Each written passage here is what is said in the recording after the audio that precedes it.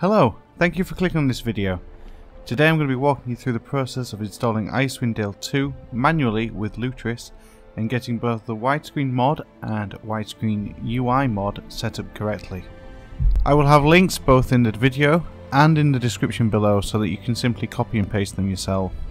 Okay, so let's get started. So first of all, we're going to need the Icewind Dale Install Exe, which I'm downloading from my GOG account, but there are other ways to get it as well.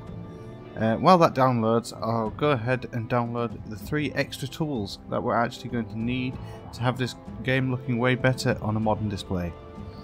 You're going to want to download the Linux widescreen mod from Giblings 3, weidu for Linux from GitHub, and the widescreen UI from Elkablog. Once we have all the necessary files downloaded, we'll dive into the next step. To manually install a game in Lutris, simply click the plus icon in the top left of the screen, enter your game name, and I like to add the game's release year here too, just so it looks better later. Select Wine as your runner, and navigate to the game's options tab. First of all, we need to create a wine prefix. This is just a directory that Wine recognizes as the location of this wine system.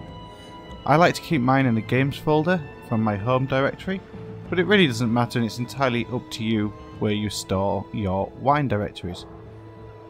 For executable, just simply select the installation exe file and save. Next, I like to go into the wine configuration tab and set the Windows version to XP, as this game released in 2002 and was designed to run on Windows XP. And the most important thing while you're here is to go into the staging tab and deselect Enable CSMT for better graphics performance, bracket depreciated, close bracket. If you don't deselect this, the game just doesn't work properly. The mouse flickers around, everything freezes. It's not a fun time, so definitely make sure you disable this checkbox. With all that set up, we can run the installer. I like to deselect desktop icon here, just through habit more than anything. Once installed, I set the directory to the location we chose to install the game to, and set the executable to our games directory /icewinddale2.exe or IWDII2.exe, and save those settings. At this stage, the game is completely playable in its original resolution. So if you have a 4:3 monitor, or you just like the old school layout on the screen, you're completely finished here, and you can go and enjoy the adventure in Icewind Dale 2. However, if you want to run the game in a full 16:9 aspect ratio or greater, then stick around as I'll be covering that now. Firstly, extract your widescreen folder and copy it into your games directory as you see on screen now. Next, extract the Icewind 2 GUI fix and copy the folder contents into your Icewind directory. Finally, we have to install weidu Linux.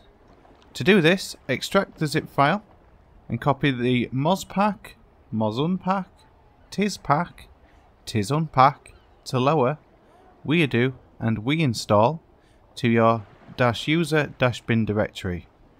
Please note that you will need root privileges to do this. Here I did it the GUI way, so just right click on the file manager, open as root, copy the files that you want, Ctrl+C and Ctrl+V to paste them into -user-bin. As you can see, I've already done this part before, so mine's asking me if I want to replace the files. Yours should not come up with this dialog box.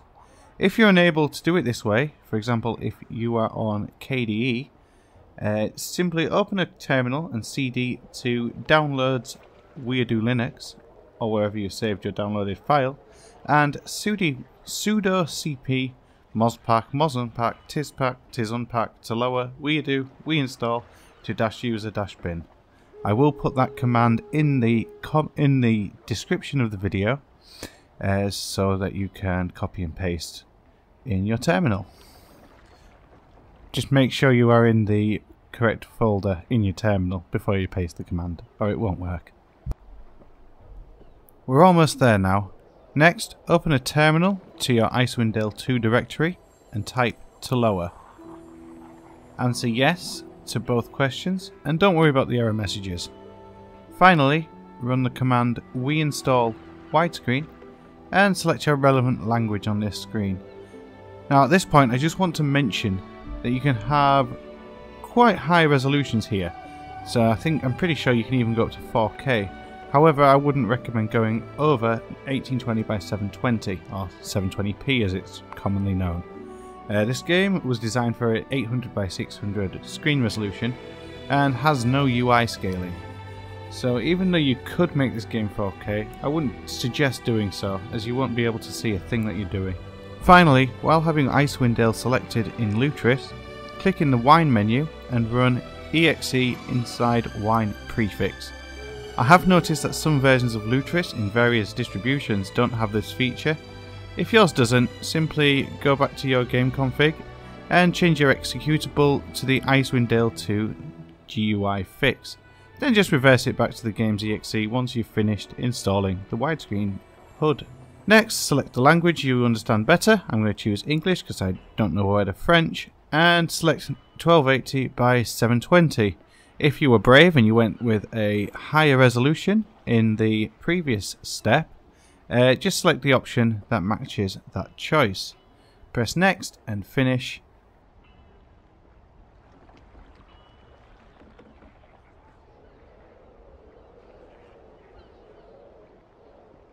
And right here I will have to switch to recorded footage from my laptop via capture card, as OBS for whatever reason just really doesn't play well with full screen wine games.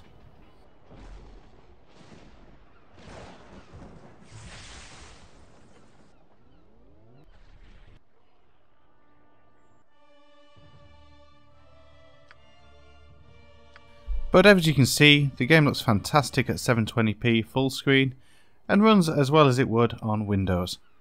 So that's the end of the video. Thank you everybody for watching. I hope this guide was in some way helpful. If it did help, please give the video a like. If it didn't, let me know in the comments and I can either try and help you, or I can try and change my videos in the future to better get my points across. But I've been Blind Beholder, and this was installing Icewind Dale II with widescreen in Linux. Thank you very much.